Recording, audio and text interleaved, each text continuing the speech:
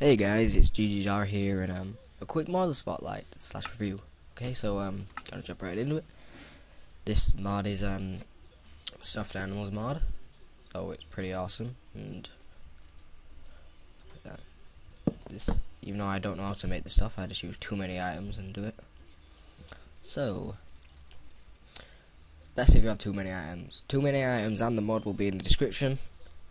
So yeah, you can get all these mod. Right, please slap me someday. Right. So you've got all these stuffed animals, and they're awesome, like Creeper, Stuffed Steve, Herobrine, Notch, Companion Cube, don't like that, and an Enderman. And just simply just place them down, like wherever you're facing, it will also face. If I face that one towards me, face there. Herobrine, Notch. Well, I'll put an Enderman here. Put one there. Ugh, moved. Right. Put it there. I'll put the other one there.